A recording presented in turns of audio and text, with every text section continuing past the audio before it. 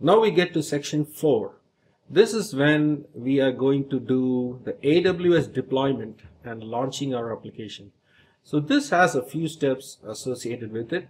And first and foremost, we have already uploaded our application as a zip file in the previous sections. Hope you have been following along. Let's get into this. So section 4 has a couple important points. We are going to be seeing these each as a different video. First would be to review the configuration and launch the environment. And then we have to do some fine tuning of the environment variables because nothing works out of the box. You have to do some fine tuning to get exactly what you're looking for. And then third step is launching the application and get to health OK status.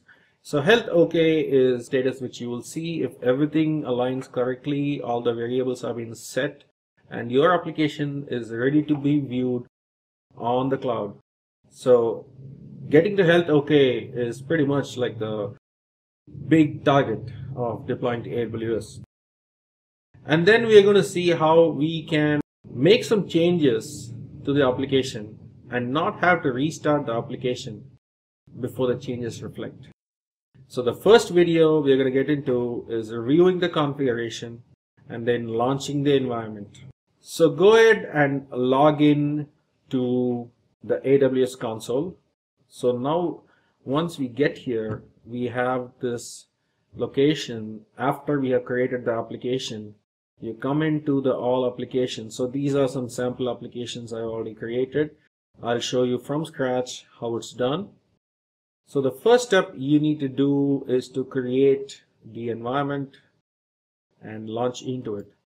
So the first step you're going to do, create the environment, and I think we have seen this earlier, is we are going to select the web server environment and then go in and create our application. So these are things you've seen in the previous sections. So what I need to do at this point is one of these which we have created already.